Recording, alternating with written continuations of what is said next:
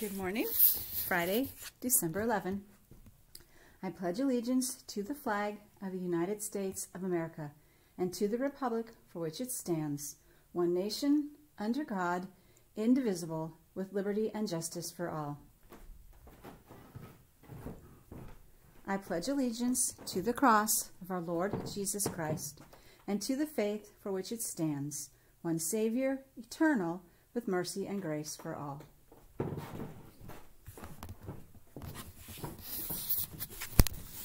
right.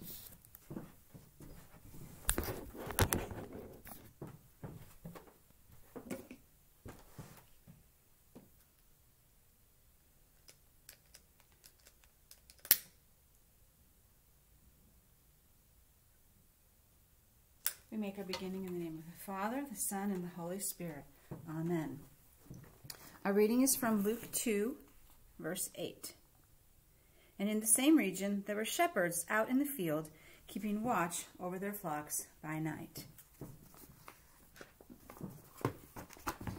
Page 163.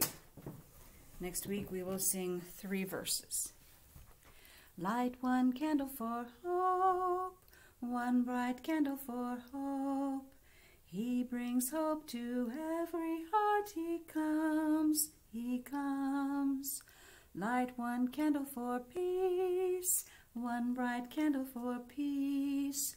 He brings peace to every heart. He comes, he comes.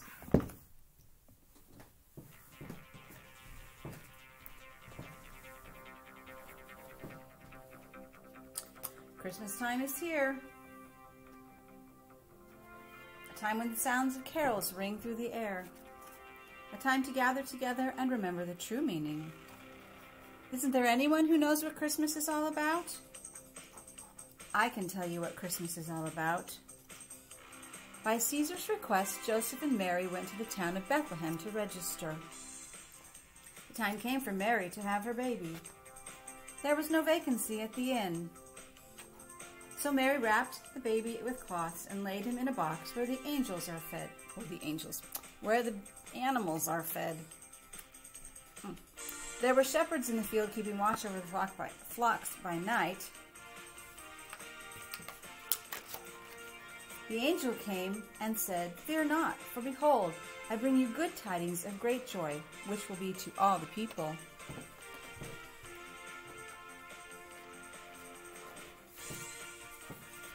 Long ago, God the Father made a promise. God promised to send a Savior. The promise of a Savior came true. One day an angel came to visit Mary. The angel said, "You will have a baby. The baby will be God's son. You will name the baby Jesus."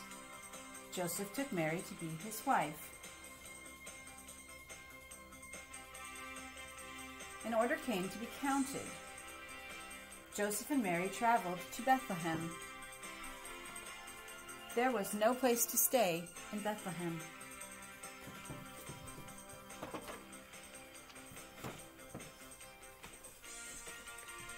There were shepherds out in the field. Luke 2:8. We fold our hands and bow our heads. Dear Heavenly Father, we thank you for this new day. We thank you for the weekend ahead of us. Though it may be rainy, we know you will be with us and grant us rest and peace. Please be with everybody who's affected by COVID. Let them get better and help it to end. Be with our families, Lord, and all the prayers we have in our hearts. It's in Jesus' name that we pray.